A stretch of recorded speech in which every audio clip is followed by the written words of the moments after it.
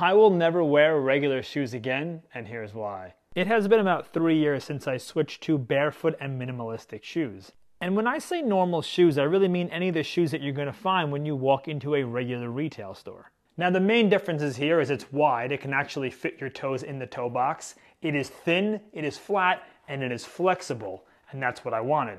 But a regular shoe like this has a narrow toe box, it is very stiff, you have a giant pitch at the back, and there's tons of support, so it's a very different type of shoe. The thing to really point out here is the toe bed. Your toes want to be able to spread out like your hands. This reduces the chance for things like hammer toe bunions and plantar fasciitis. So while I don't have any of these problems, by switching I did notice that my foot pain pretty much went away. I had more mobility and stability in my ankles and my hips, and I noticed that my arch actually got better. So the next time that you have to replace